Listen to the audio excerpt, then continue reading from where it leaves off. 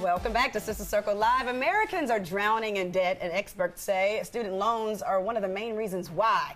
The average person owes more money in student loans than credit cards and car loans. So how do we get out of this mess? Here to give us some tips is our resident financial expert, my soror and friend, Jini Thornton. Thank you so much for being here today. Happy to be here again, Rashawn. Yes, you always give us the good news and sometimes the not so good news. Right. And so we're going to start. So I read that 1 million people default on their student loans each year. How can that be? Well, you think about it. According to the Federal Reserve, student loan debt has hit $1.5 trillion. Oof. You know, that's trillion with a T. And so people are borrowing more than ever before. Now what's expected now is 40%, like you said, 1 million people are in default. And by 2023, over 40% of people are going to be in default on their student loans. Oh, my goodness. So what's causing the student loan crisis? Is it because education is so expensive and then people just don't have the money to become educated, which is why it needs to be free? But anyway, that's another subject. Yes. And you think about it, you're right. School does cost more than ever before, but also people are borrowing more than ever before.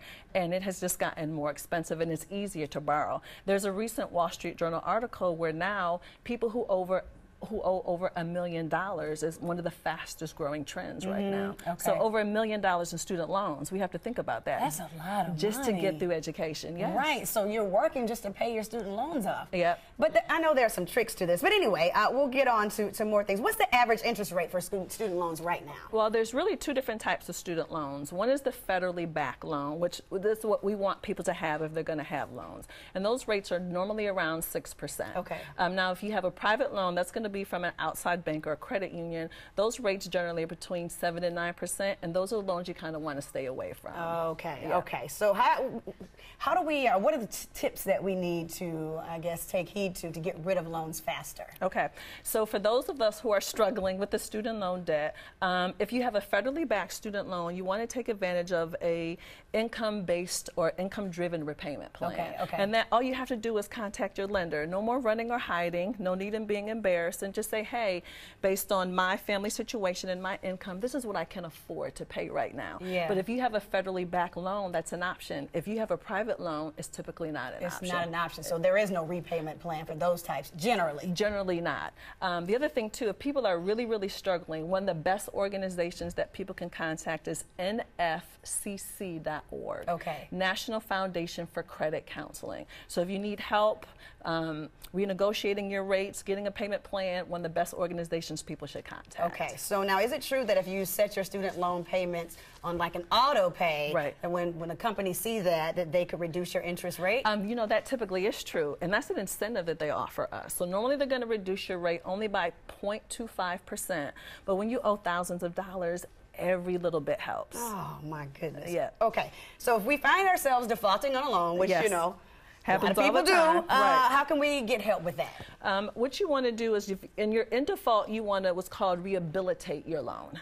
And so that essentially means that you're going to make a commitment over a 10-month period of time. You're going to make 9 consecutive payments on time. Okay. But it's going to be, again, based on your income. Okay. So it's going to be something, I've seen payments as low as $5 a month for people. Oh, wow. Absolutely. So if you can commit to doing that 9 months in a row, you can come out of default and obviously improve your credit score. Oh, so this is a step-by-step process. Absolutely. Okay, and so let's talk a little bit. We talked about, that's loan rehabilitation, what we just said. Now, loan forgiveness programs. Okay, this is one thing people ask me about all the time.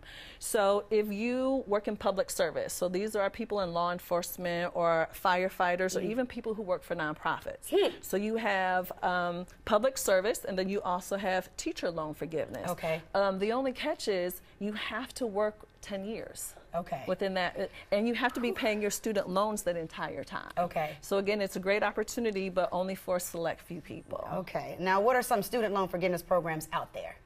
You just said that, didn't you? Yep, I just said that. Public service and the teacher. Okay, got it. Okay, okay, I thought it was something totally different. Okay, so refinancing, that's tip number 4. How about refinancing our loan? I'm really glad we're talking about this. So you can refinance your student loans just like you refinance your house. Okay. Yep.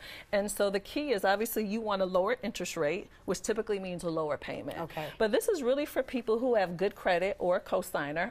Do not cosign for anyone else. Okay. Can't do that. And you need to have solid income. income. Okay. So you need to be in a position to be able to make those payments for sure. Okay. Yeah, but please be open to doing that. Okay. Yeah. Now, is there a legit website people should check out when they want to refinance student loans? Okay, yes. There's a great website which is called Credible.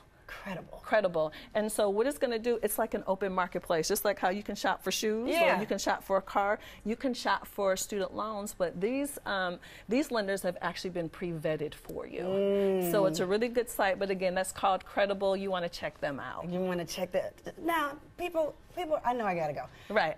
Sometimes people die with these student loans, though, huh? You die. That's the only way that you can get rid of them.